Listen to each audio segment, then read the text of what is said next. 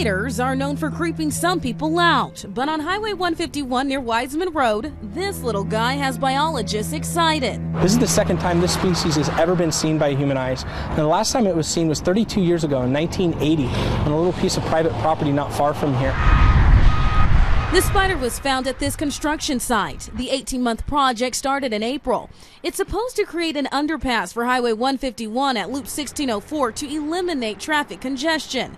But the discovery of this spider in a crack has the project on hold. Once this project became subject to the Endangered Species Act, it meant we had to stop everything altogether until further notice. The area where the spider was found is completely blocked off. A biologist discovered it about 2.5 weeks ago in this hole. You get the biologists on site here, start looking at it, they start geeking out like a bunch of 15-year-olds at Comic-Con. I mean, they're really super excited about this. The spider is called the Bracken Bat Cave Mesh Weaver. Look out!